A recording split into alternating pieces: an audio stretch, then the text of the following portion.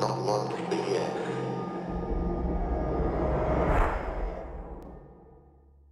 Hello, lovely listeners. Happy Halloween, and welcome to a very special extra episode of Knock Once for Yes. This is a bit of a departure from our usual content. Normally, we bring you true paranormal encounters and haunted history.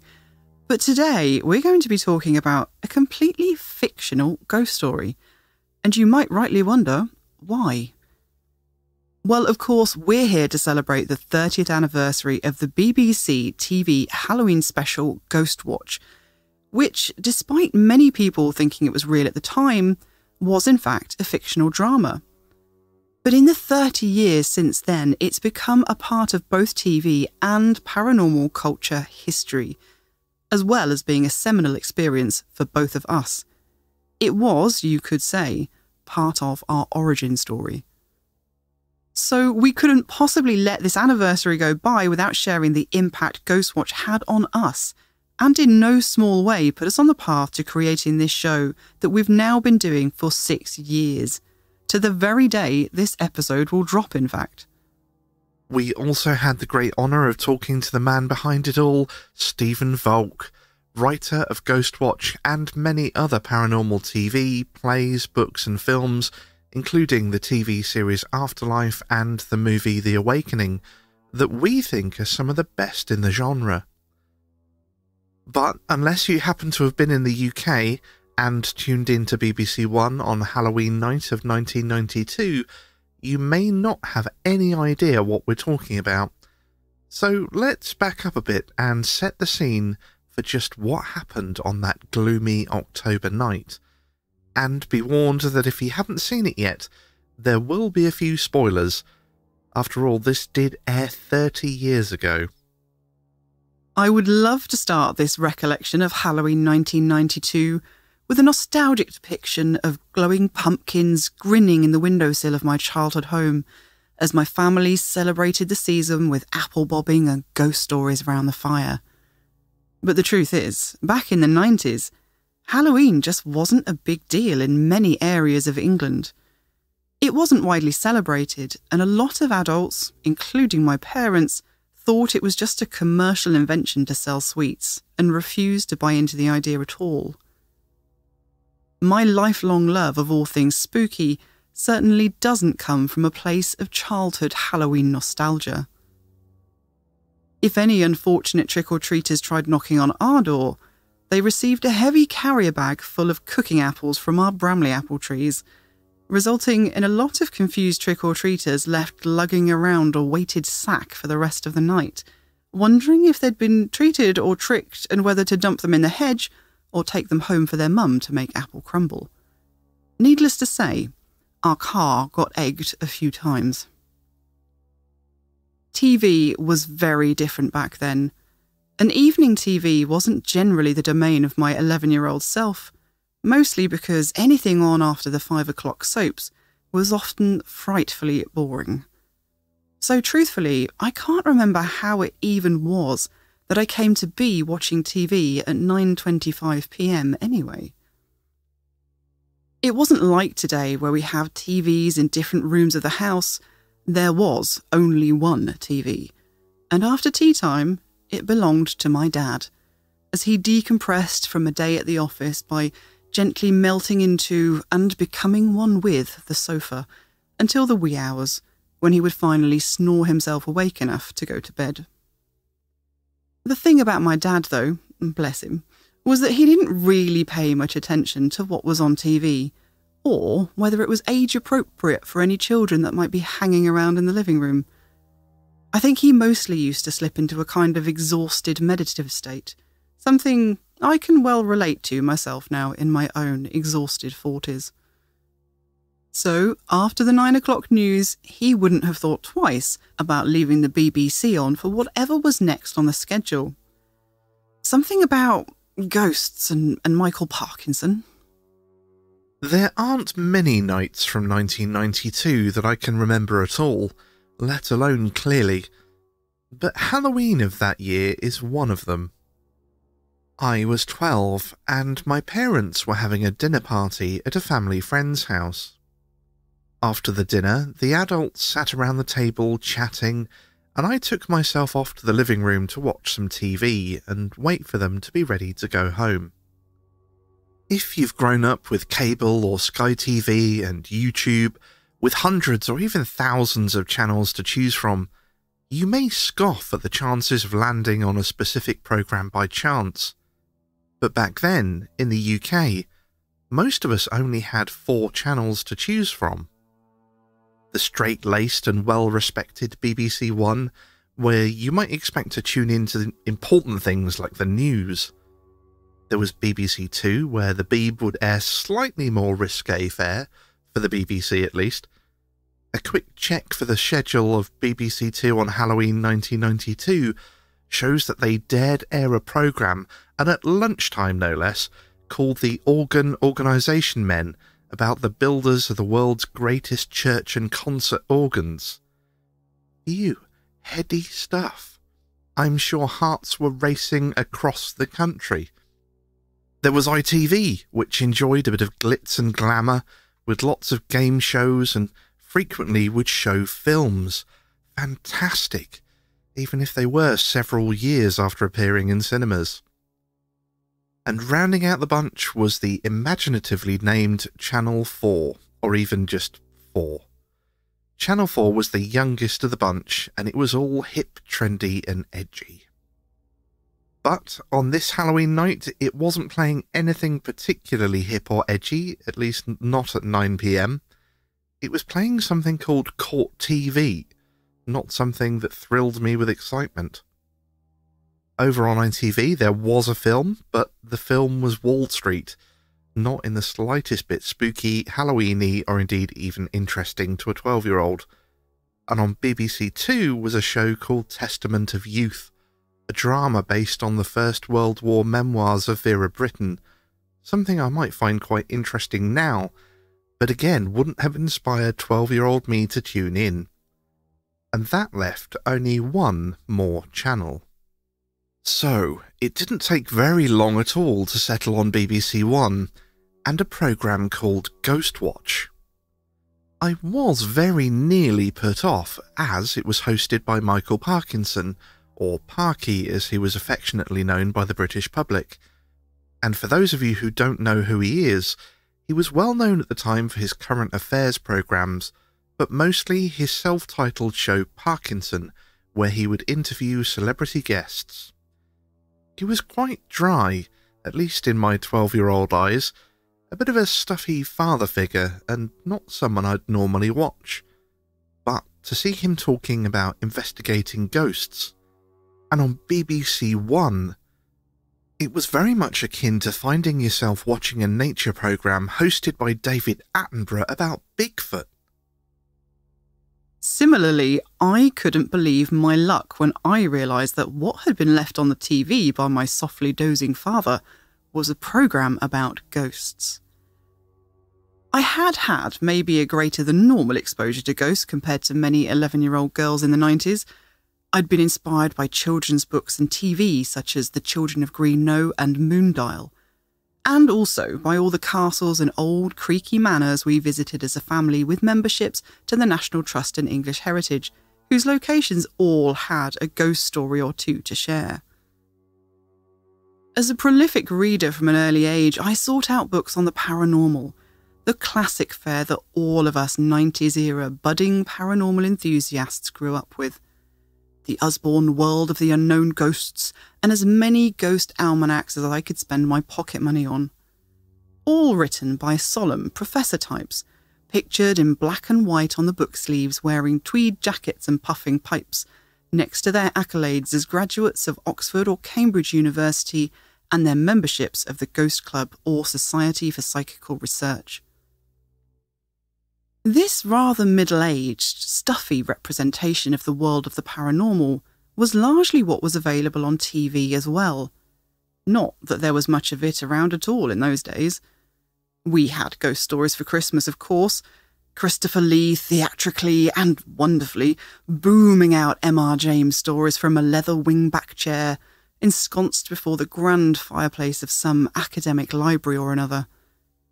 There was the occasional TV documentary on the paranormal. Members of the public dressed up in their Sunday best suits to be awkwardly interviewed in front of the camera about their unexplained experiences, whilst the same middle-aged, tweed-coated, pipe-puffing Oxford graduates tried to explain them, using the stone tape theory and creaking around ancient crumbling country piles sprinkling talcum powder around the floors. 11-year-old me eagerly soaked up every scrap of it. It was a world that held me in rapt fascination, but it wasn't a world in which I would ever belong. I was never going to be a middle-aged, male, pipe-smoking, early retiree Cambridge professor. I wasn't ever going to be invited by a long-lost relative to live in a Norman castle like Tolly from the Children of Greenough, or find myself with access to bimble freely around the grounds of a haunted manor like Minty from Moondial. In fact, up until that point, the only women I'd seen depicted on TV in the paranormal world was the odd, slightly flaky and blue-rinsed elderly medium claiming to be channeling Marie Antoinette, not a position I aspired to. So as I sat, as quietly as possible, trying very hard not to alert any senior family members to the fact that I probably shouldn't be watching something about ghosts after the 9 o'clock watershed, I was blissfully unaware that I was about to have all those sombre professor, tweed-jacketed, pipe-smoking, creaking castle preconceptions blown out of the water. No creaking gates, no Gothic towers, no shuttered windows, Harky intoned matter-of-factly, gesturing at a wall of stacked TV screens that showed an unremarkable suburban house. Yet, for the past 10 months, this house has been the focus of an astonishing barrage of supernatural activity. I was prepared for the studio to now begin to trot out a revolving carousel of witnesses to be awkwardly interviewed for the cameras in a standard BBC format. So I was quite shocked when, instead, less than a minute into the programme, we were shown a clip of a university research video in which parapsychologists had allegedly captured paranormal activity on camera. The footage showed 2 young girls settling down to bed from the vantage point of a wall-mounted security-type camera. After one of them gets up to visit the bathroom, loud clanging noises start issuing from somewhere in the house, and the girls react with terror as they scream for their mother. From off-camera, objects start to fly across the dimly lit room, the clanging noises continuing unabated. The mother appears at the bedroom door to rescue the now hysterical girls, and as they all flee the room, the bedside lamp explodes, flickers once with a small burst of flame, then plunges the room into darkness. The footage ended and the programme sharply cut to a pre-recorded montage sequence of a mobile TV crew gearing up as though they were about to tear off and cover some news event of national importance. Van doors slammed as a fleet of mobile BBC vehicles peeled out, loaded with giant wheels of cable and decked out with banks of glowing monitors and control panels bristling with switches and dials. Floodlights flicked on to illuminate a nighttime suburban street. Groups of residents jostled behind low metal crowd control fences, and cables ran like strangling vines from a BBC scanner van to an unassuming council house at the centre of the shot. I was riveted. Parkinson was joined in the studio by a youngish, well-dressed and even fashionable-looking, for the 90s, female parapsychologist who coolly held her own against Parky's somewhat obvious scepticism. We then saw beloved children's TV presenter Sarah Green as she and an outside broadcast crew joined the family in an attempt to capture footage of the ghost, or at least its effects, live on the BBC. Along with Sarah was Craig Charles, immediately familiar and high in my esteem as the actor who played the character of Lister in one of my favourite TV shows of the time, Red Dwarf. Back in the studio, Sarah Green's husband, Mike Smith, himself rather famous in his own right, as he'd been the host of Top of the Pops a few years before and was involved in many other TV projects, manned a telethon-style call-in area in the studio. This seemed to me to be based on the similarly named Crime Watch programme, where viewers could call in tips about crimes and criminals at large that were featured on the show. The telephone number to call was even the same one used on Crime Watch, as well as on the Saturday morning children's TV programmes. Despite the surprising university footage, there was nothing at the time that gave me any hint that this was anything other than a live factual broadcast.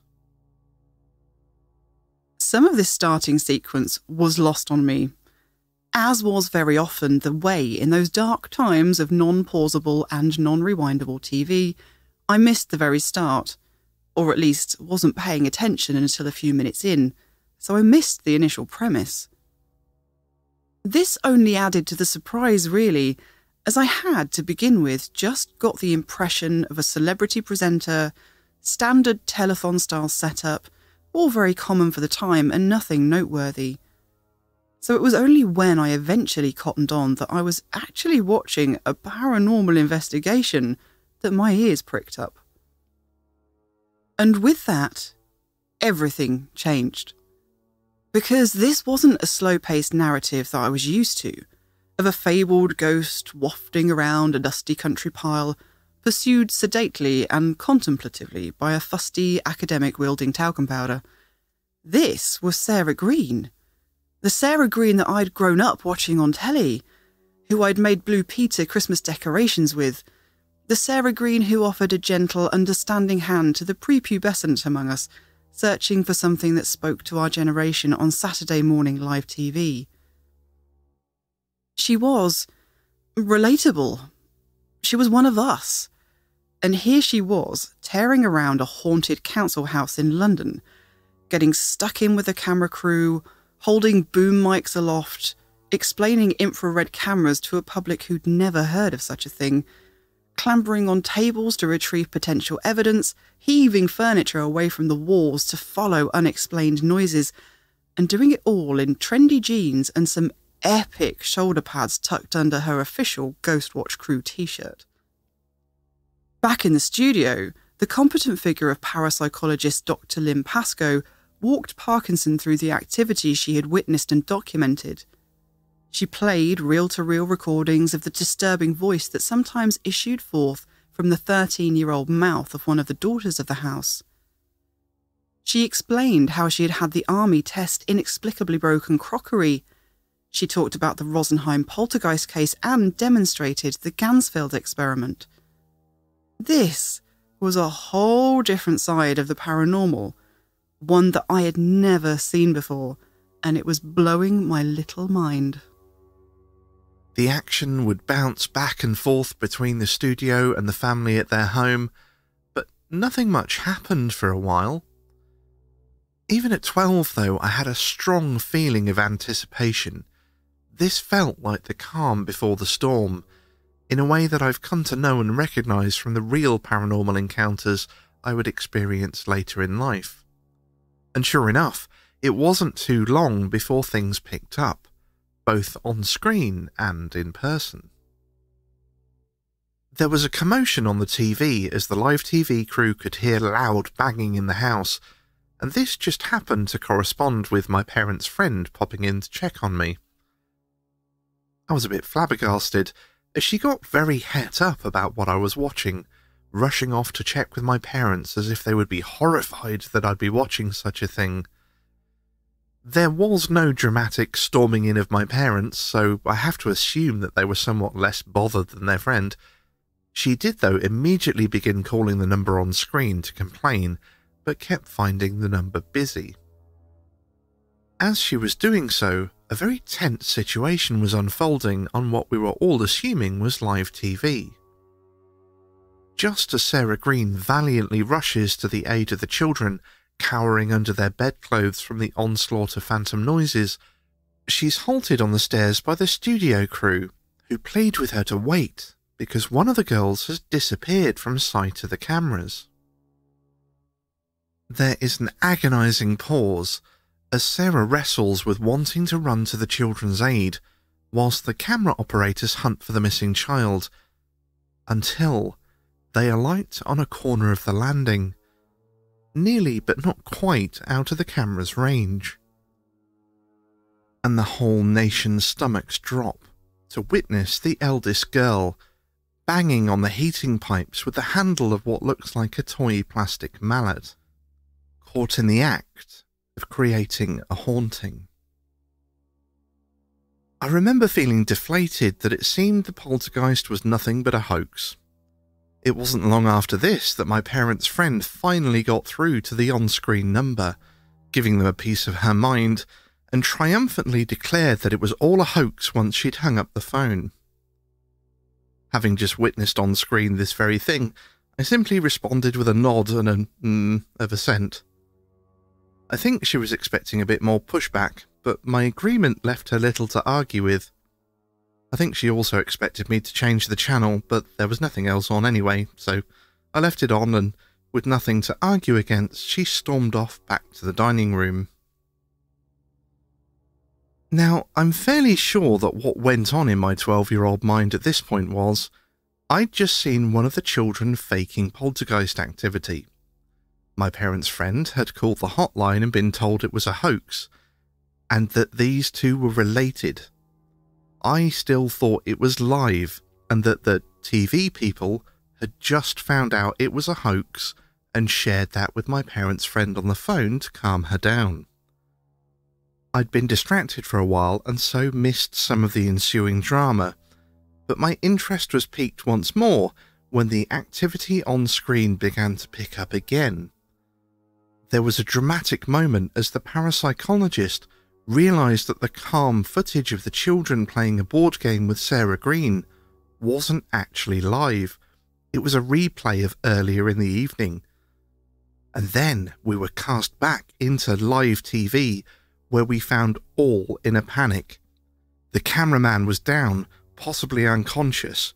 We could only see in thermal vision, and it was all getting a bit tense. Of course, this was the moment that my parents decided it was time to leave, and I was promptly ushered out of the door and into the car as all hell seemed to be breaking loose on screen. Strangely, in the way that Fitz and I have so often over these past 16 years discovered our childhoods to have curiously parallel paths, I left the show at a similar time and with a similar perspective. I managed to watch long enough to see the teenaged Suzanne, so relatable to 11-year-old me, be discovered faking the banging pipes noises that the TV crew, the studio, and millions of people around the UK had been eagerly, even gleefully, hoping for. I felt a sense of horror for the girl at the consequences and ridicule that she'd now be subject to, and I felt disappointed. But even at that age, I knew hauntings weren't as simple as all that. Credit where credit's due, those books, and even the children's fiction I'd grown up reading about ghosts, were never so simplistic as to paint hauntings as simple, clear-cut things, where everything was either factually a ghost or completely explained away. There were always grey areas. Places where potential explanations didn't quite chase the shadows from the corner of the room. Places where the torchlight of cold reason can sometimes accidentally illuminate something even stranger, lurking in the darkness just beyond what you thought was your dressing gown on the back of the door, playing tricks with your eyes. In short, I was wholly unconvinced that the girls' antics were all there was to this haunting, and if I'd carried on watching, I would have been proven correct, as the rest of the drama went on to ramp up in paranormal activity that was most certainly not perpetrated by the young girls. But I wouldn't know that, because it was around this point that my mum suddenly realised that I'd been watching post-watershed TV unsupervised for quite long enough and hustled me off to bed. consequently, for both of us, Ghostwatch lived on in our memories as a bit of an enigma. At that age, the news reports and resulting media furore entirely passed us by. We hadn't seen Sarah Green disappear under the stairs of the haunted house, never to be seen again, so it was no surprise to either of us to see her back on the Saturday morning kids TV show going live the next weekend. Ghostwatch lingered on in our minds in much the same way as an unsolved mystery. We wondered what had happened in the end, and whether there really was a haunting outside of the children's fakery. But not because we suspected it was a drama. And although this confusion over whether it was a documentary or drama caused such upset in the days that followed the broadcast, it certainly wasn't what occupied our young minds. What had struck a chord with us was simply seeing a side of the paranormal that we had never seen represented on TV or even in books before. It was a realm of action and personalities we related to, a place where modern tech and gadgets worked side by side with Sarah Green sensitively telling a true tale of a gentle and meaningful haunting she'd experienced herself. A place that involved normal people in a regular, semi-detached house, not an aristocratic family rattling around a creaky country pile. Of course, Ghostwatch shocked many people with its blurring of the lines between fact and fiction, so it's understandable that even today, remembering it sparks many conversations of who believed it was true and who cottoned on to the truth that it was a drama. But I think there's probably a whole generation of us for whom that didn't really matter, and for whom the important thing was what it represented, a breakthrough in the way paranormal culture was represented on TV, and a world that we could one day be an active part of.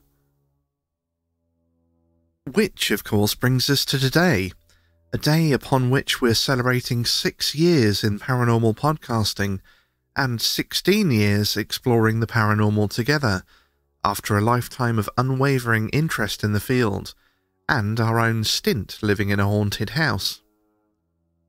It would be another 20 years before we got answers to some of the questions that had stayed with us since childhood, and longer still before we got hold of a copy of Ghostwatch on DVD. Although, in an odd twist, we somehow both remember having watched the ending before we bought the DVD. We both have memories of happening across a repeat on TV whilst channel hopping one day, something that we didn't realise until a few years later that we couldn't possibly have done, as it's never been rebroadcast on UK TV. We seem to have stumbled across a strange kind of Ghostwatch Mandela effect, and have often wondered if anyone else had experienced this. If any of you listening have, please do get in touch. Ever since we've owned a copy though, we've joined in with National Seance Live, an annual tradition started by Rich Lawden, Ghostwatch superfan, and director and co-producer of the documentary Ghostwatch Behind the Curtains, in which fans around the world all set their DVDs to play at 9:25 exactly on Halloween night, the time of the original airing, and tweet along whilst watching. And this year, we're also looking forward to an extra Halloween treat, as a new limited edition Ghostwatch Blu Ray is dropping on the 31st of October. There are loads of extras in the limited edition version, including a 30th anniversary documentary, film commentaries, limited edition booklet containing, amongst other goodies, a short story by Stephen Volk, a reproduction of the script, and a set of 6 art cards. Needless to say, we have this on pre-order, and we are very excited. But now, we are just as excited to bring you an interview that we've wanted to do for a very long time. But it's taken us 6 years of podcasting to feel that we could do it justice. We're absolutely thrilled to bring you our interview with the writer of Ghostwatch, Stephen Volk. Mr. Stephen Volk, thank you so much for taking the time to speak to us today. We're so happy to have you on. My pleasure. Now, of course, we're here today in celebration of the upcoming 30th anniversary of Ghostwatch, and we couldn't pass up an opportunity to celebrate something that was so inspiring to us during our formative years. And you've also worked on many other projects as well, including TV and films that we hope we're going to get a chance to speak to you about later on, as well as theatre productions and authoring many books. But throughout all this work, I think it's safe to say that there's a definite paranormal theme. So let's start at the very beginning and ask, where did this interest start for you? Well, as you might expect, it's quite a complicated and winding road, but I think the question really, I think, at the back of people's minds when they ask that is, have you had a ghostly experience? Because they can only contemplate really that it can be born of some creepy experience that they would want to explore these things. And that is not really the case, to be perfectly honest with you. I grew up, I guess, first of all, enjoying comics, and then I graduated from comics into, pan books of horror stories, that kind of thing. And from then into, I guess, ghostly literature. So I kind of came to the whole subject through ghost stories in a kind of literary sense. Just they were stories that excited me and kind of thrilled me and spooked me. And it just was a kind of imaginative realm that I found myself relating to. We could go on a whole tangent about why certain people are drawn to certain genres, both to write in and as reading material or watching material. I think that's quite an interesting conversation we could have. But in my case, I think it was just if you like, a kind of sandbox to play in that I found endlessly kind of rewarding. And I guess when I started writing in my teens, I had a different kind of approach than I do now in my 60s. I guess I apply a whole lot of different experience and kind of knowledge and, I was going to say insight, but that would be rather pompous. I guess just skill really over the years in knowing what I'm about or trying to explore what I'm about. But I guess taking the bull by the horns that is implied in your question, it came from really a love of ghost story literature from the 19th century and the 20th century and supernatural fiction that really excited me. It took me out of the realm of, I guess, the normal, which has always been rather kind of boring to me in terms of storytelling. Yeah. And that is something we can absolutely relate to. I mean, yes, we have had paranormal experiences that we can't explain for sure. But I think it's safe to say for Fitz and I both, we came to the paranormal and our interest was sparked a long time before that happened, when we were reading ghost books growing up, and the Usborne Book of Ghosts and the M.R. James style ghost stories, and I was collecting ghost books from about the age of 6 or 7. So Fontana Book of Ghost Stories and that kind of thing. Yeah. Well, it's the same for me, to be honest with you. I graduated from that to being interested in, you read about fictional ghost hunters and ghost stories, then you become interested in people that were actually ghost hunters and ghost investigators, exactly. Like Society for Psychical Research. And funnily enough, that being kind of contemporaneous to the fictional, say, Sherlock Holmes as a character that I always loved, I think the SPR started, what was it, 1882 or something? So it's not a completely different realm than Baker Street and Lestrade and that whole lot. And it kind of, with a lot of the TV shows, like the rivals of Sherlock Holmes that I grew up with in the late 60s and 70s, it all became much of the same thing. There was a lot of supernatural fiction on TV, but be it horror anthologies and that kind of thing. So it was a very exciting kind of realm with a lot of material out there, actually, and a lot of translation from kind of literary supernatural fiction into TV, which is a kind of British thing that happened in those 2 decades that doesn't really happen now. You don't really see classic era ghost stories appearing as new adaptations. No. You see Mark Gatiss doing the ghost stories for Christmas. But yes, that was so good. That's about it, really. I mean, he's got it sewn up. So there was that was the kind of landscape that at the time when I was first getting into writing this stuff. But I kind of also became interested in what went into real ghost investigations and what experience people really had when they experienced ghosts. So I became, I guess in my late teens, I started to read non-fiction about ghost investigations, and as you know, got interested in spiritualism and looking into that and the history of the Fox sisters, how all that came about. It's such a rich world to kind of look into. And so I guess there were two impulses. The first thing came from fiction, just finding the fiction interesting, and then peeling that away and finding the real story of how he's, the real history of ghosts and the real history of psychical research and everything. It became a real obsession to me, really. And that's, I must say, that's one of the things that really attracts us to your work, not just Ghostwatch, but some of the other things you've done.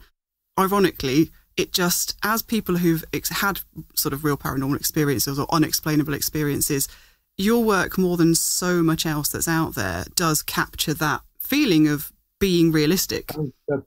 That's the most flattering thing you could say, I think. Well, we've been recommending your work unwittingly to people for years. We've been recommending your TV show Afterlife and the film The Awakening to people for years. But the funny thing is, we only realised about this time last year that they were your work. And then as soon as we did, well, the penny dropped and we're like, oh, well, obviously, that's why. That's why we enjoy them. That's really funny. That's really funny. But we call them, we say to people, we recommend them because they're what we call a proper ghost story. So, and what we mean by that is they never descend into that, what we kind of call screaming demons.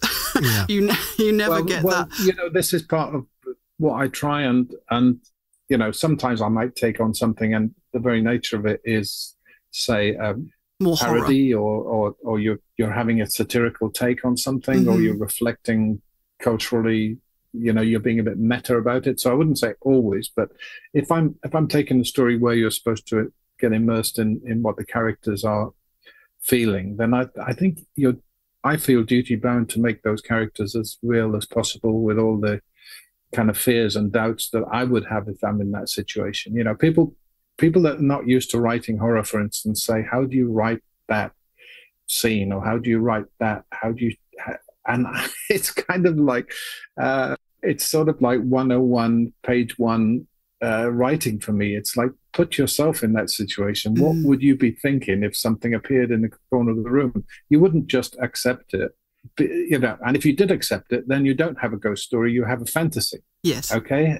But if you don't accept it and there's a part of your mind doubting it, then you have that frisson of doubt, which for me is the kind of engine of a ghost story in a character. If the character reacts against believing what they're experiencing, then I think that is the really important core to telling a ghost story, I think, really. And the rest of it is, this goes for Ghostwatch as well, which is just making something which is implausible, if not downright impossible, believable. That is, I guess, the game, if you want to put that in quote marks. The game that I'm playing and I get enjoyment from in writing is to take something completely kind of, beyond normal experience, but for the time you're reading it or the time you're watching it, it feels like that is how people would be, and that is how people would react to that. And it's only afterwards that you think, oh, that's completely balmy or not right or whatever.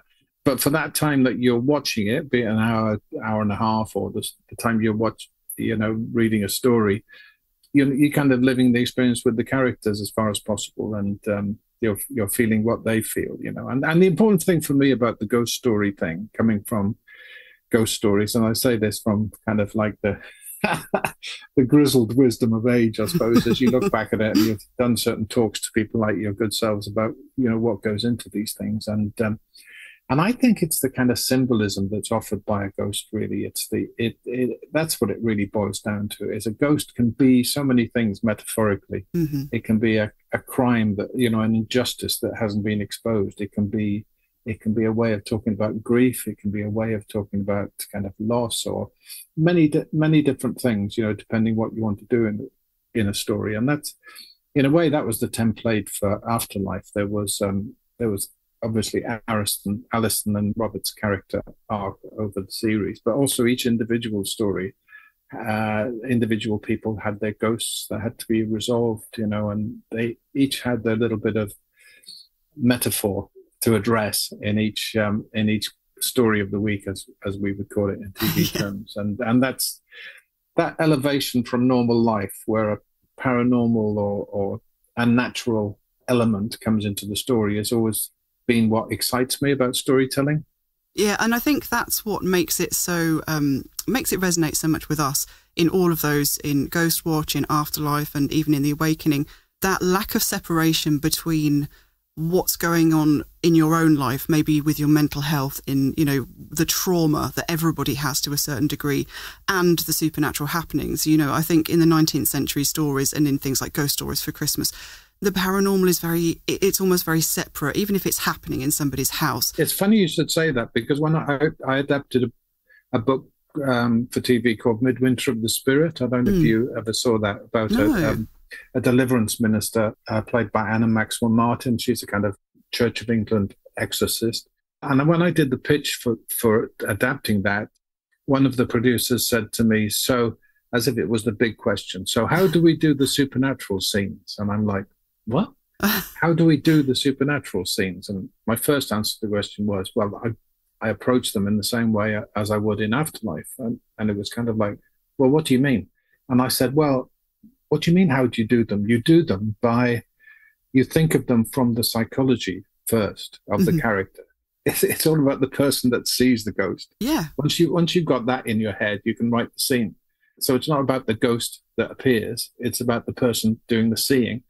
And this seemed to be effective because I got the job. But it made me answer the question to myself in a way, which I hadn't before, as sometimes happens, you know.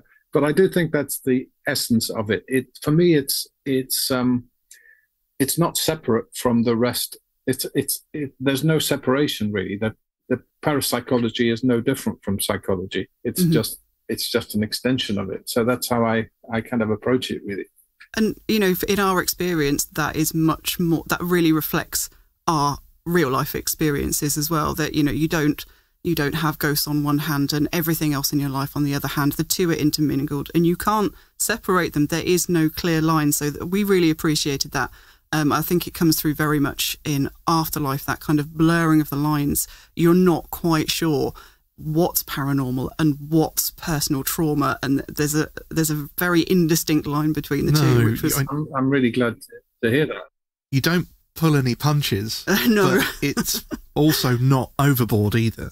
No. Well, I think it's in a funny kind of way, if you're trying to make something that's spooky, thinking of it from a real kind of almost commercial point of view, or just achieving the effect point of view, you don't really want a separation between something that's going to infiltrate reality and that reality, which is why often when I'm watching a film with too much CGI in it, I'm completely pulled out of the moment, and it doesn't really affect me so much as something kind of innocuous, almost stepping into frame or something.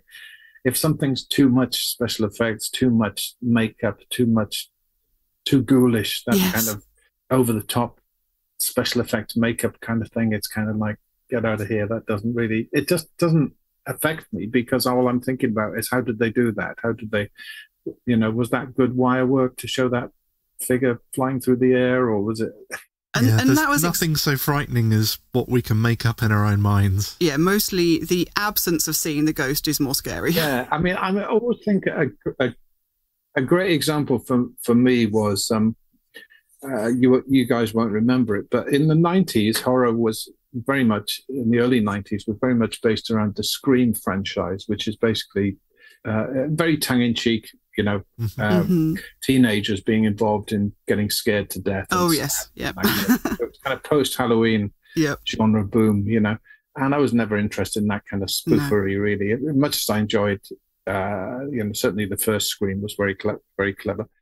But I kind of wanted to go back to basics, and it was only when The Sixth Sense came out that it really did go back to classical ghost storytelling. But the scene in that I would use as a great example is where the woman walks out of the kitchen, and it's a kind of dialogue scene with her son, and she walks back into the kitchen, and all the mugs that are hanging on hooks are all broken. Yes, and it's a continuous camera shot. So there's kind of normality that's been disrupted, but it's no grand kind of like Mr. Scrooge moment. It's just something kind of innocuous that's, oh my God. And it gives you a shiver because it's just off kilter enough to spook you, you know? But again, it's so much more realistic. You know, if you are living with paranormal experiences, then that is mostly what happens. Like, most of the time, nothing happens. And very much that was reflected in Ghostwatch. You know, there wasn't much happening for quite a long time. Oh, yeah, that was a hard sell, trying to tell them that there would be nothing happening for at least 45 minutes. But that is what happens. You know, if you were doing it for real, that's exactly, you wouldn't have any activity. Yeah. And it's just that, you know, it means it resonates so much more with us and our experiences. The other thing about Ghostwatch I wanted to ask is that, you know, some of our listeners won't have seen it, but for those who haven't, I really don't think we can overstate how much it just broke the mould on all paranormal TV. And obviously that's not really what you set out to do, because you set out to write a drama, not shape the future of paranormal TV. But no, I definitely wasn't thinking of Derek Acorah and Ghost Haunted and Paranormal Detectives or whatever the subsequent shows are. Definitely not. But still, as an 11-year-old, well, 11 and 12 respectively, you know, that didn't matter to us. We didn't care whether it was a drama or not. The only thing we cared about was that previously, you know, we've been paranormal nerds since, you know, 6 or 7, so we watch paranormal TV. And it's much as you described earlier, you know, in the 90s, the paranormal TV we'd seen was old boys from Cambridge. It was academics, you know, middle-aged or late middle-aged academics running around, well, not even running around, plodding around creaky old stately homes, puffing pipes, tweed jackets, you know. It was, there was very much a stereotype. Or it was Ghostbusters, don't forget Ghostbusters. Or it was Ghostbusters. And the team in Poltergeist. I think those were the two pivotal kind of ghost hunter type characters, weren't they, in the 80s? But certainly sort of on British TV, what we thought of as, you know, sort of real investigating, it was very much stuffy, you know, the realm of the stuffy academic. It's not something that as an 11-year-old kid was a world that we ever thought we could be part of. And then all of a sudden Ghostwatch explodes onto our screens, and we've got this young female fashionable parapsychologist, Dr. Lynn Pascoe. I never thought of that. I thought that I never really saw a straight line connection between it, really. Well, I did see the straight line between kind of Most Haunted and Strange But True with Michael Aspel and all those kind of things. There was a certain aesthetic that ran through those things in the 90s. But don't you think it was to do with the ubiquity, if you like, of camcorders and really mobile kind of technical equipment that people could get very cheaply and could, you know, record their experiences and kind of... Yeah, I mean, we were sort of looking into the timeline of paranormal shows recently when we were doing some research for this episode, and we definitely don't go straight from Ghostwatch to Most Haunted at all. There was a lot of stuff in between. There was a UK TV series called Ghost Hunters, not to be confused with the US one, which, again, it basically, after Ghostwatch, for a very long time, it just reverted straight back to the stuffy academic kind of format again, for about another 8 or 9 years. But that kind of made me even more curious, you know, with your background, you know, you say you've grown up reading like the M.R. James stories and the ghost stories for Christmas and seeing that more classic 19th century format. How did you get from that to what we saw in Ghostwatch, where it's all action? Well, I think that, you know, over the years, there are many things I tried to pitch and get on TV which didn't work out. I mean, Ghostwatch started as a pitch to do a drama series about a kind of conventional Society for Psychical Research investigator getting involved with a team of investigative reporters. A kind of foot in the door, they used to call them, reporters that are kind of used to be a show called World in Action, where it would be a kind of expose, a bit like Panorama is now, you know, where there would be an expose of the week. And my thought was that there was a haunting in a block of flats, and there would be a scientist investigating it, and there would be a kind of double act with a TV reporter, was the idea. And it was called, that series was called Ghostwatch. And it was a conventional drama series, but we couldn't get it off the ground. The BBC weren't interested. So in the end, I said, or the producer said, could we do it as a 90-minute? And I said, well, we haven't got enough. I can't shoehorn this kind of 6-hour plot that I had in mind into an hour and a half, but why don't we just do the final episode? And the final episode happened to be, my idea for the final episode happened to be a live broadcast from a haunted house. So I said, let's do a live broadcast from a haunted house and pretend it's live. And she said, oh my God. Well, so I said, well, let's try it. It'd be a great thing to, it'd be unusual.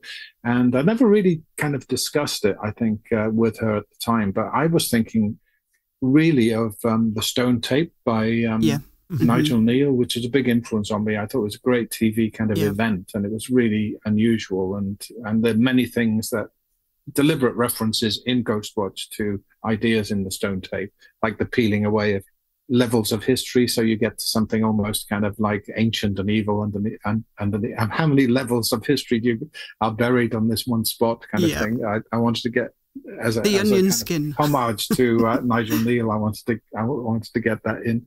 So getting back to your question, through the 80s, I was reading a lot about psychical research, poltergeists. I was think at that stage I was a member of the Society for Psychical Research. So really? I was living in London, so I'd go down to South Kensington and see these lectures by people about ESP research or levitation or God knows what it was really. And I was partly interested in what they were talking about, partly interested in just seeing what kind of people they were, to be perfectly honest, and just hanging out with them and just getting an idea of what they talked about. Yeah. So I wanted to I'd seen those characters, as you say, in, tweed jackets and sucking pipes being experts on TV, be it in fiction or documentaries, but what were they like in person, And I found that a lot of them were, a bit like the scientist in Ghostwatch, in that they might be, quite an up-to-date woman in her 30s who's quite a serious-minded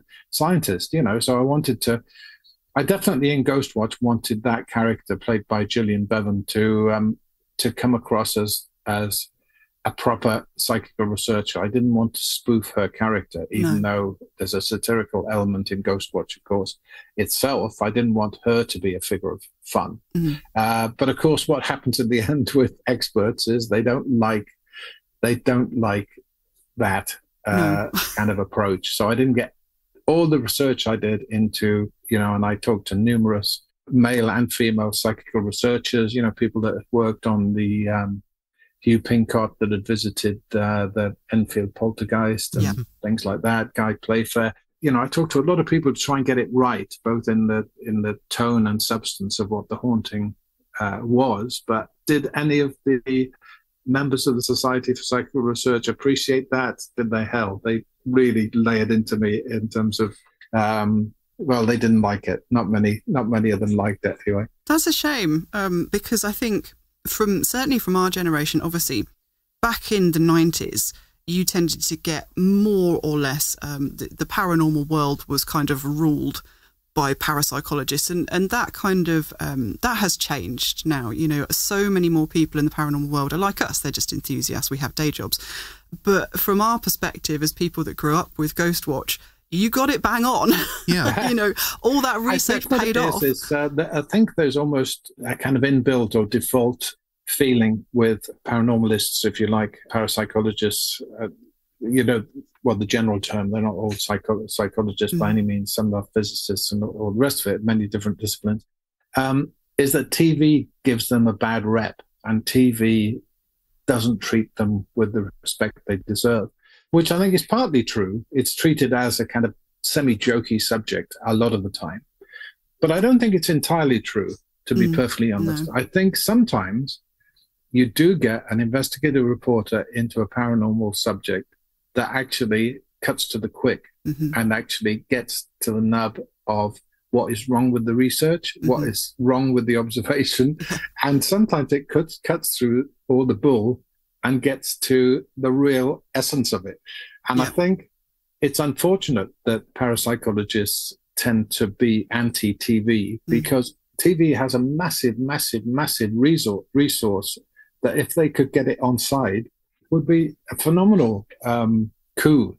I mean, when I was making Ghostwatch, I thought, how cool would it be if the SPR made a connection to the BBC, let's face it, which speaks to the entire nation, regularly gets, in those days, Ghostwatch, for instance, got 12 million people watching it.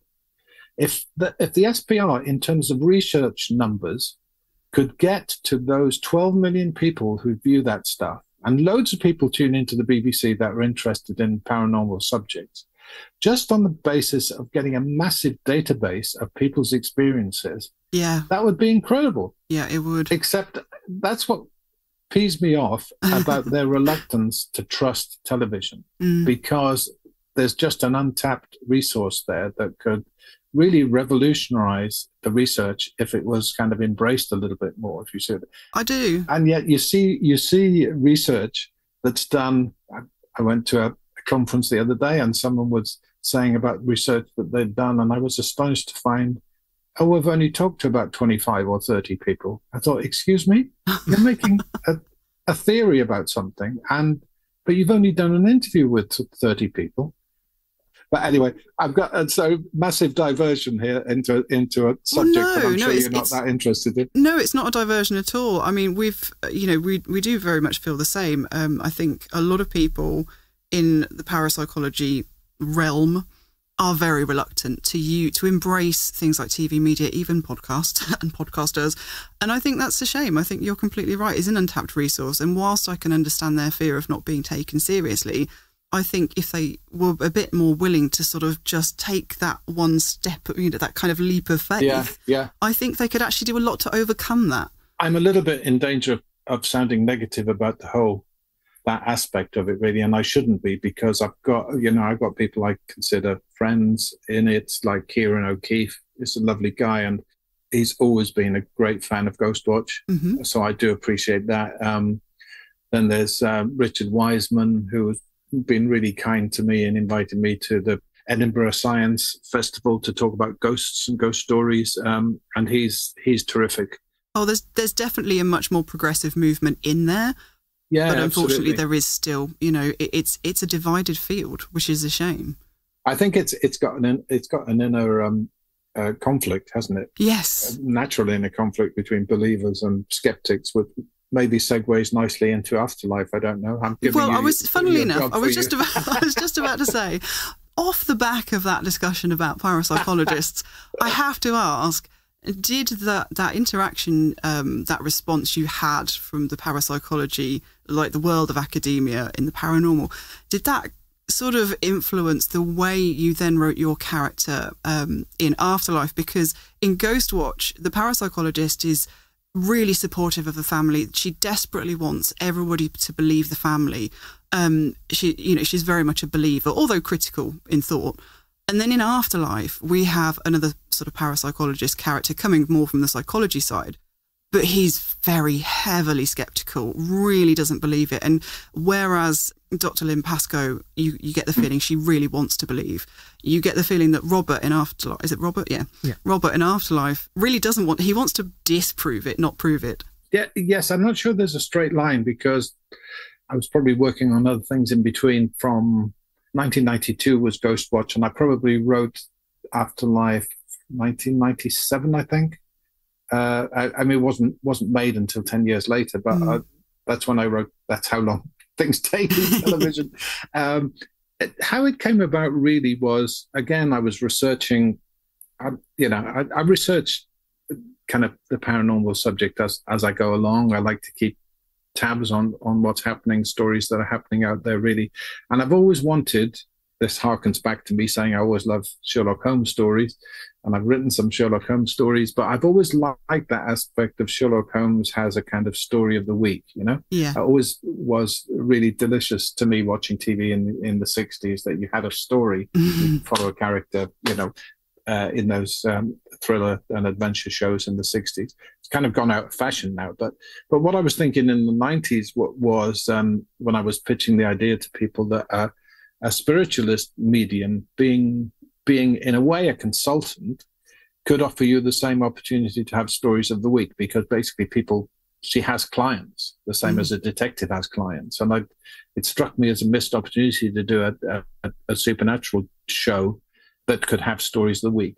So it was kind of nagging me that there wasn't one, And as you know, coincidentally, there was another show called The Medium, I think, that came out eventually at the same time with another medium called Alison. It's complete coincidence, because, like I say, I'd written my script 10 years before, but these things have a weird kind of synchronicity about them. But what happened really was I went to a clairvoyant evening in Bath, near where I live, and I was watching someone perform, can't even remember the name of the medium, and it kind of, I didn't really believe terribly much what was going on. I could see people were emotionally moved by the messages they were getting, etc. But I also knew enough about psychology from reading and cold Richard reading. Wiseman and cold reading and that kind of thing to know kind of how they did it in a sense.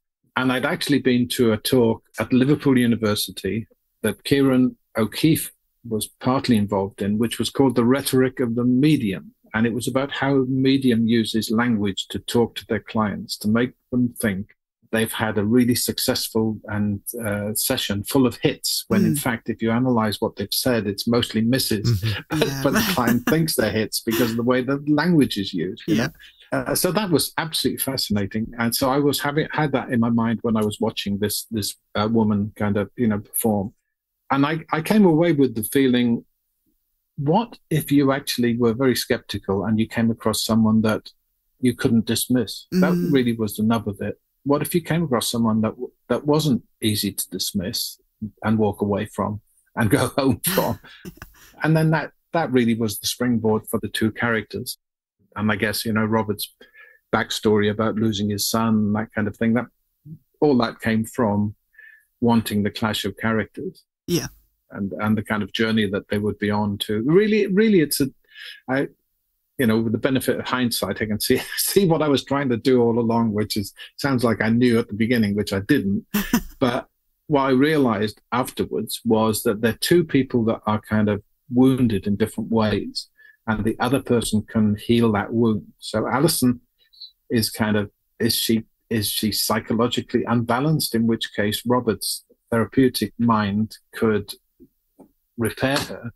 On the other hand, Robert is suffering from grief at feeling responsible for the loss of his son in the car crash. So Alison, being a spirit medium, can kind of heal his wound. So they could both actually, if they just allowed it to happen, they could both kind of heal each other's wound. And that's the essence of what I was trying to do through the whole thing. Of course, neither of them expresses that because they can't, which is part of the reason I hope that the drama works. And maybe the audience watching it doesn't really know that that's what's going on. But nevertheless, I think that was what kept it rolling in a way for me. Definitely. And then if we can just touch a little bit on the film that you did, The Awakening. Yeah. Now, the Ghostwatch and Afterlife are both set in present day for when they're filmed. But then in The Awakening, you take us back to the period after the First World War, which as history nerds was very exciting to us. But I was just interested in what was exciting to you about writing about the paranormal, but from that period of history. Well, that's actually quite interesting. Answer, it's probably not what you want to hear, but my original version wasn't set then. Oh. It was actually set in the 1880s, because my original version was a sequel to The Turn of the Screw. Uh-huh.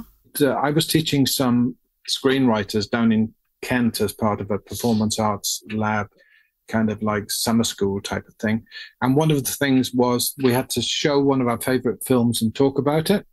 So I showed the film The Innocents from 1961, which is one of my favorite films, which is a brilliant adaptation of The Turn of the Screw. It's Henry James' ghost story. And I realized I'd seen it a couple of times before, but this time when I watched it, I realized that, I don't know if you know the story, do you, about the kids that are the governess who moves into the big house called Bly, and that she has to look after the two kids while the uncle doesn't really want to look after them. But it seems that the two children are possessed, or at least kind of spiritually influenced by these rather dubious and corrupt servants that have died, the ghosts of. So what happens at the end of the second act, about an hour into the film, is that the little girl, Flora, is sent away so that the governess can confront the little boy, Miles, who seems to be possessed by the servant called Quint.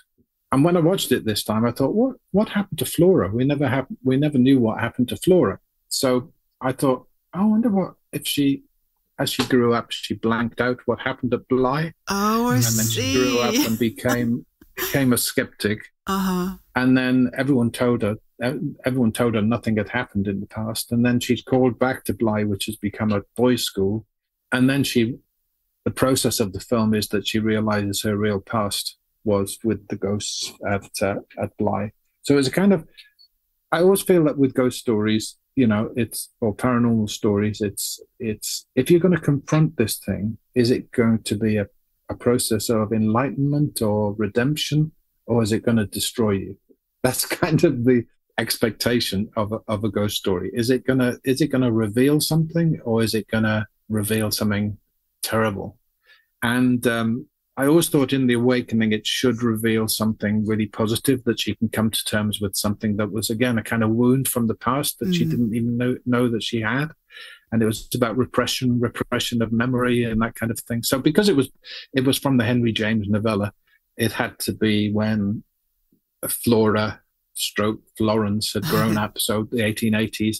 But various directors became involved in it, and there was pressure from BBC Films not to connect it to Turn of the Screw, because I think from a commercial point of view, it's like, well, if people don't know Turn of the Screw, will they understand this? So we had to extract it from that. And the director that eventually made it, I think, he did a pass on the script that was very good in kind of making it embedded, I think, in the 1920s, and made it kind of earn its place in the 20s. And she became very much a kind of character from that era. And I kind of still have the ghost in the corner of my vision of what the film would have been if it was my original thing. But I'm very, very fond and enjoy very much the film that was made from it, even though it departed from what the original concept was.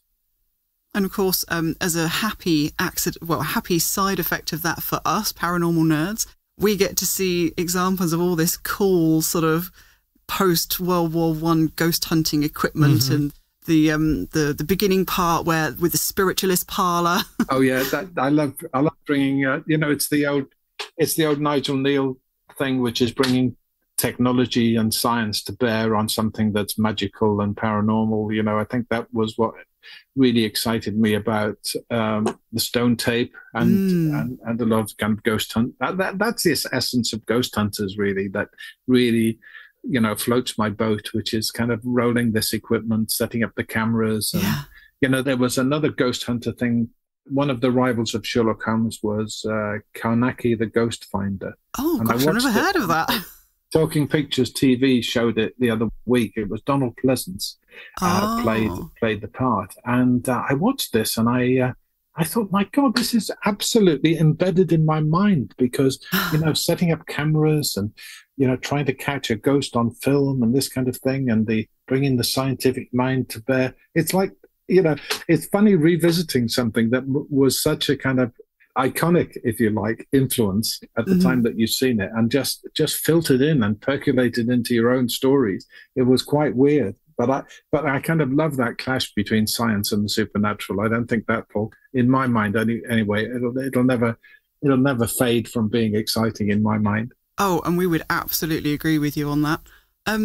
So I think we're kind of probably coming to the end of our questions now, but we wanted to pick your brains a little bit, because obviously one of really the great joys of Ghostwatch, and one of the things that has earned it such longevity, in my mind at least, is because of when it aired. And we didn't have, you couldn't rewind live TV. There was no social media, and then it was swept swiftly under the rug by the BBC afterwards. There was a lot of almost playground whispers, I want to say, afterwards. Yeah. And as a consequence, they just grew and grew over the years, and Ghostwatch has essentially ended up with its own mythology. So while we've got you, and before we let you go back free into the wild, we wondered if we could pick your brains to do a little bit of myth busting. Okay. So the first myth, and I think this is at least partly true, is that the pre-record... Can I just say that I may not give you the correct answer? No. But you can try me. We'd That's much rather have the truth fine. than the correct answer. No, if you don't know, that's completely fine, but we couldn't let you go without trying to pick your brains. So the pre-recorded ghost stories that were featured in Ghostwatch, I believe that well, the myth as we understand it is that those were true ghost stories, or at least the accounts of people that had themselves experienced something. And also with Sarah Green, she wanted to do the show because she also had an experience, like she says in the program. That's certainly true. Sarah Green's story is absolutely true. She that wasn't scripted. The guy talking about the saliva on the front step, that was true. And Laura talking about something in her grandmother's house, that's also true. Which we never got to hear because Pipes interrupted it. That. And, you know, Laura is actually a close friend of mine, so I do keep seeing her. In fact, it's her husband's birthday as we record this, by strange coincidence. One day, I feel you may have to ask her if she'll release the story into the Ghostwatch universe. That would be good for the... Because every time we watch it, we rewatch Ghostwatch on Wednesday. The 30th anniversary, actually. Yeah, exactly. To write it down. Perfect. That'd be great. Because every time we watch it, we get to the middle of that story and we're like, but we want to hear the rest of the story. I'll definitely try and get it out of her and let you know. Excellent. Excellent. Also, as well as the stories that people were getting in touch with, as part of the drama, viewers call in and report that they're having experiences at home as well. And there's also a myth that this actually, like, as well as the sort of dramatized version, that people did actually have this happen, and that they wrote or called in to the BBC to report having strange things happen during the program. And do you know if the ones that you see on screen were scripted? Oh yes, of course. But there's long been a myth that it actually happened. I believe that when people rang that number, there were actually people from the Society for Psychical Research manning the phones. I think actually Maurice Grosse was one of them. Really? But I'm almost certain that he was one of them. And the brief to them was, first of all, to tell people it was not true and it wasn't happening. Mm-hmm. Second of all, to say, since I've got you here, have you had a ghostly experience that we could record? I think that was possibly came from a conversation with me where I thought if people did ring in, you know, rather akin to the proposition that I put earlier in the program, you know, it would be a resource that would be wasteful not to make the most of. Absolutely. So they were then asked if they'd like to share anything that had happened to them. Whether they shared something that happened on the night, I kind of doubt, but maybe if they had a predisposition to something happening to them in the past, they might have shared it with them. I never really found out what happened to that in terms of any information that was given or recorded or anything, actually, strangely enough. So yeah, it's probably a bit late 30 years later. Maybe it is somewhere. Well, that was actually our last myth-busting questions, was whether it was true that some of the phone lines were manned by the members of the Society for Psychical Research. So real. Well, as far as I know, that was true. That's what the producer told me. Yeah. Excellent. Well, I think we can't really tie you down for much longer. I think we've covered most of the things we wanted to cover, and obviously we could sort of chatter on. We could talk all night, but we will try very hard not to. So we better call it before we really, you know, get deep into it and start nattering, talking your head off. Because we That's okay. I can always come back and have another natter. Yeah, that would be cool. We'd love to. Well, we're very much looking forward to see what you do next, because we've loved pretty much everything that you've done so far. Yeah. So what is next? Are there any plans in process? Well, one thing I'm actually hoping is going to happen is I've just written a story which will be in print rather than TV, but it's a follow-up to Afterlife, in that I've written a story about Alison set in 2022. Oh, wow. Right now. That was one of those things that I've obviously thought about the character over the years and disappointed that we couldn't continue it. Mm-hmm. But suddenly, I think it was post-pandemic, I thought to myself, I wonder what she's up to in Bristol. You know, did she volunteer in a vaccination centre? Yeah. These kind of things occurred to me, really. And I had a story on the shelf that I thought would really work brilliantly with her as part of it. And it came together in my mind really, really quickly. And I thought, I'm not going to even think about this, because technically I don't own the character. I have to get permission from Clark and Moore Films, because they don't own it. So through my agent, I put in a question. Obviously, I know the people at Clark and Well, and they're brilliant people, really lovely people. But they still might say no. So I put the question in, and they said, "Yeah, of course, go ahead, write the story." Excellent. So I've read that, and actually, funnily enough, I've just sent it off to Leslie Sharp to get her to read it. I'm a bit nervous as to what she'll make of it, really, because she doesn't, shall we say, she doesn't hide her feelings. But she's also absolutely fantastic, fantastically encouraging and absolutely completely committed to Alison as a character. So I really would love to have her blessing on the story. Mm. So that hopefully will be in a book at some time. So keep tuned, and you'll find out sooner or later. Oh, I really, really hope that happens, because I will be thrilled to find out what happens next to Alison. We recently rewatched both seasons of Afterlife, so we're really invested. Oh, great. That's good to know. It's really good to know. Thank you so much. Well, thank you so much for coming on today. We're really grateful for you to take the time, and it's just been absolutely lovely to speak to you after, really a whole lifetime of Ghostwatch influencing our sort of paranormal interests. It's been great to talk. I've really enjoyed it. Thanks a lot. Excellent. Thanks. Thank you. Well, we very much hope that you enjoyed that interview and our trip down memory lane as we reminisced over how Ghostwatch impacted us at such an impressionable age. Although I will say, because it seems prudent to interject this here, although we both watched Ghostwatch as children, as did many other kids of our generation, it's definitely not suitable for children and actually deals with some very adult themes. Which is why many viewers found it really quite terrifying. And we thought it would be nice to round off this episode by hearing from some of our friends and listeners about their memories of the broadcast and how it impacted them. And our first memory comes from Lucy. Hey, so just saw your Instagram post about Ghostwatch, and my story is that me and my sister were watching it upstairs in her room in the dark, age about, 10 and 7. Didn't realise it was faked.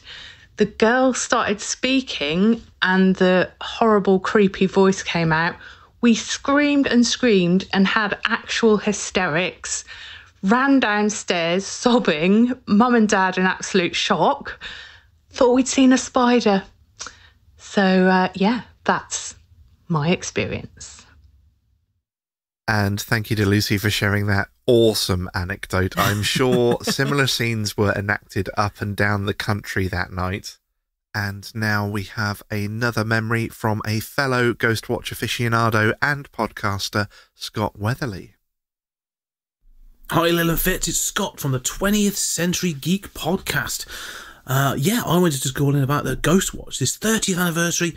Well, I was there 30 years ago. I was there on the night it was broadcast.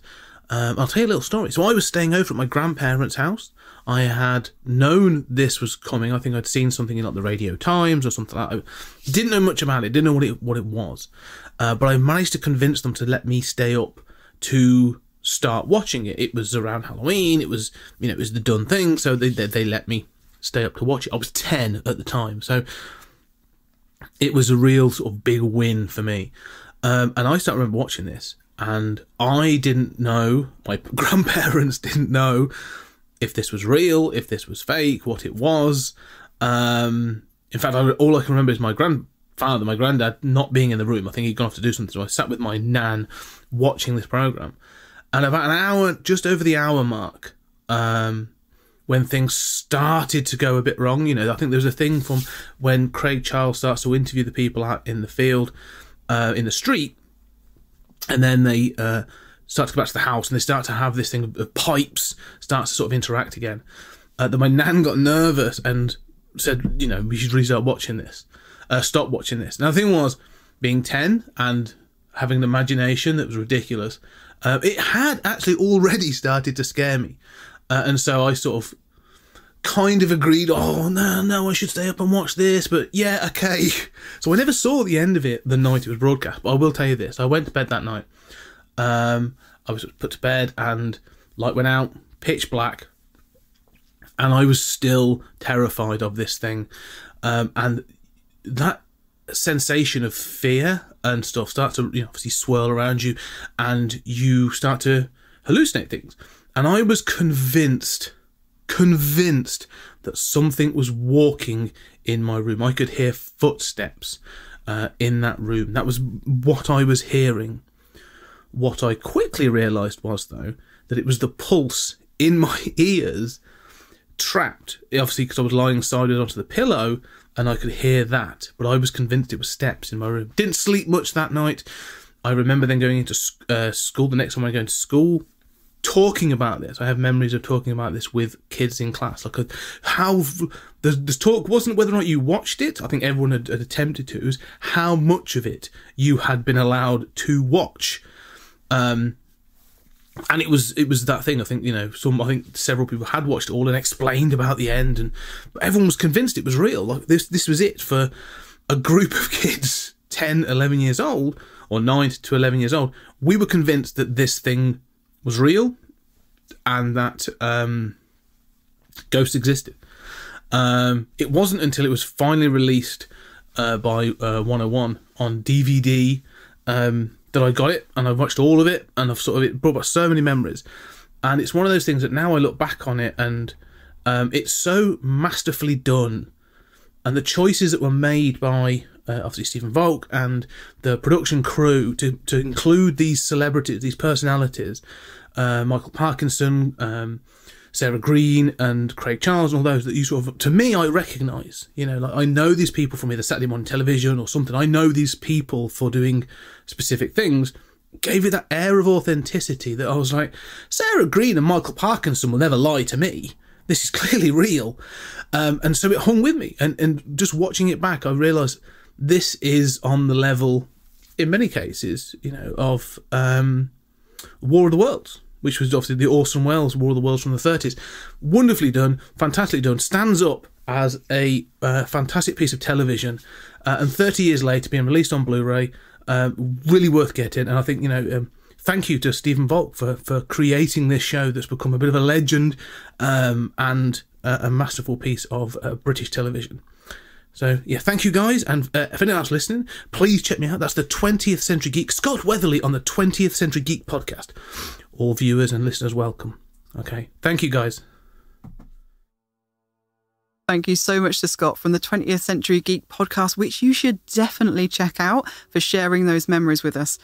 Now, that wasn't to be Scott's only brush with the paranormal, as he shared a story with us before on our regular show in which he had a pretty chilling paranormal encounter of his own. But now on to another listener who remembers that Halloween night of 1992 very well, Alan Tigwell, who wrote in to share his memories with us. Ghostwatch, billed as a serious live paranormal investigation into a haunting within an average house in an average street in the suburbs of England. What put additional credence into it being something more sensible and serious than other Halloween shows were the presenters. They were the A-listers of British TV back in the 80s and 90s. Being at a time before the internet and mobile phones, and more importantly, at a time before Most Haunted and the other plethora of ghost hunting shows, people were more innocent when it came to the paranormal. The more you watch ghost hunting shows or horror movies, the more desensitized to things of that nature you become. Ghostwatch was the first of its kind, so it was more of a baptism of fire for most viewers. So this is the situation I found myself in back in 1992, when I was 18 years old. I was watching the show up in my bedroom alone, and my parents were watching it downstairs. I still remember hearing my mum scream when she spotted something in the background of one of the scenes.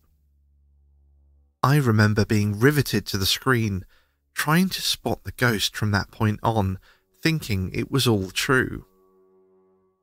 Although I was hooked, I also had goosebumps and was very shocked by what I was seeing. It wasn't until the final scene that it dawned on me what was really going on. To me, the ending was just that little bit too outrageous. By all accounts, many people had switched the TV off by that point, having been terrified by some of the earlier scenes. However, by doing that, they were left believing it was all real. It's no wonder so many complaints were made.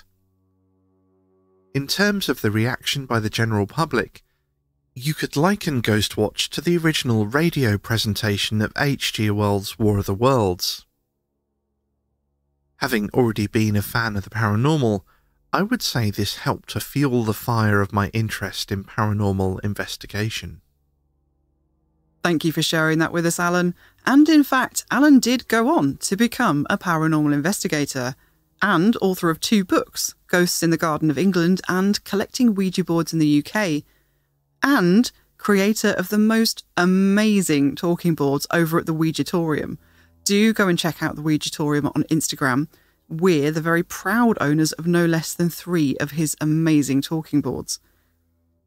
And finally, before we sign off and get our cheese and pickle sandwiches ready for National Seance Live, we had to end with a final share that came to us via Twitter from a viewer who watched Ghostwatch for the first time only recently after hearing us talk about it on our main show. They said, Knock once for yes. I blame you for making Ghostwatch sound like a good time. It wasn't fun scary, it was scary scary, and I'm pretty far from a lightweight. It hit the same way the 1963 The Haunting did. Well done. Consider my arse kicked.